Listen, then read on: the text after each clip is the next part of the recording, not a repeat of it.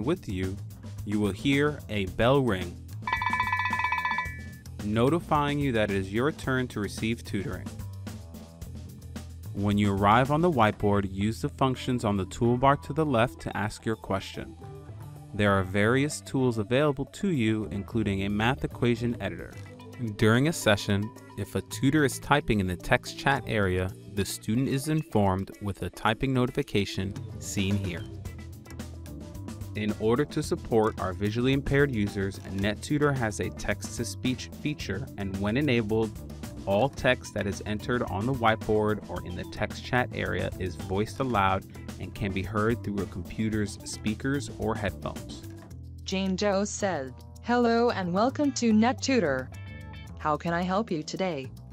This feature can be turned off for those users who do not require it or prefer to work without it by clicking the speaker icon here. When a tutor selects a tool, for example, the text tool, the student is then notified with the text icon and the tutor's username at the position where the text will appear. This works the same for the math tool and any other toolbar functions available. Thank you for watching this video. If you have any issues with using NetTutor, please submit a customer support request. The customer support request link can be found on the bottom of the student dashboard.